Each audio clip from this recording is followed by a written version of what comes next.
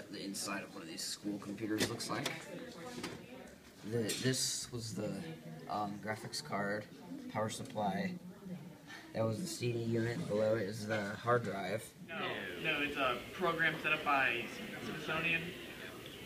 And we have to we have to get these things that they have like their badges, and we have to do certain quests within the badges to get the badge. And ways of trying to build our livestock, and this is called the hosting sheepers. And we're using the computers and laptops to configure an image for using different style, different paints, and different photoshops to try to get that image. Hey Luke, what you working on?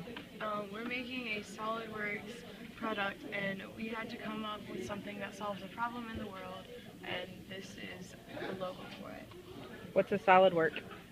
A SolidWorks is a program that allows you to print three-dimensional objects and anything. What's your problem that you're solving?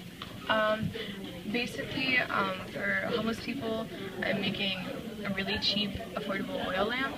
So it gives off some heat and light so you can see, and they can also get warm whenever it's really cold. All right, Julian, what you doing? So we're working on a web quest where we have to learn about Shakespeare and kind of like his life. So what I'm doing now is I just read about Shakespeare's Globe Theater, and I like took a tour online. So what I'm doing is I'm creating a diagram of what it looks like and the levels of where people sat and everything. So yeah. I am using Clipart in a hilarious way. I'm using Microsoft Publisher to make a